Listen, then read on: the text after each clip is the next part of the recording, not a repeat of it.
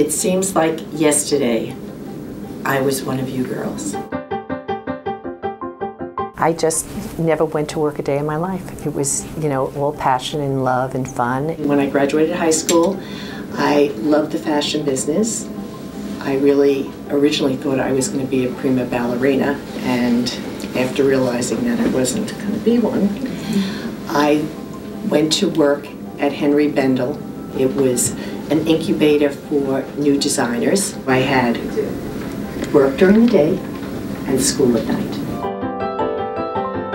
I received a letter from Her Majesty's hairdresser that the Queen of England wanted Essie ballet slippers. I went, oh my God, I have arrived.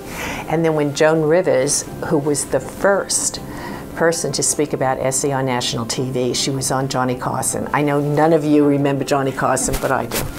And she was wearing red nail polish, and Johnny had said to her, what are you wearing on your nails? And she said, I'm wearing Essie Jelly Apple.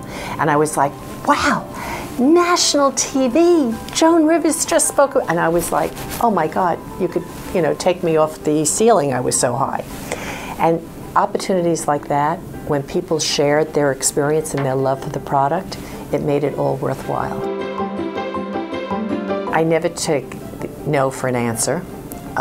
No matter how many doors get slammed in your face, you just open the door again, you smile, and you say hello again, and you try it again until you get the answer that you want. It doesn't always go the way you think it's going to go, and you get stronger and you get better from a little rejection. And not every day is perfect, but from all of those lemons you can make lemonade.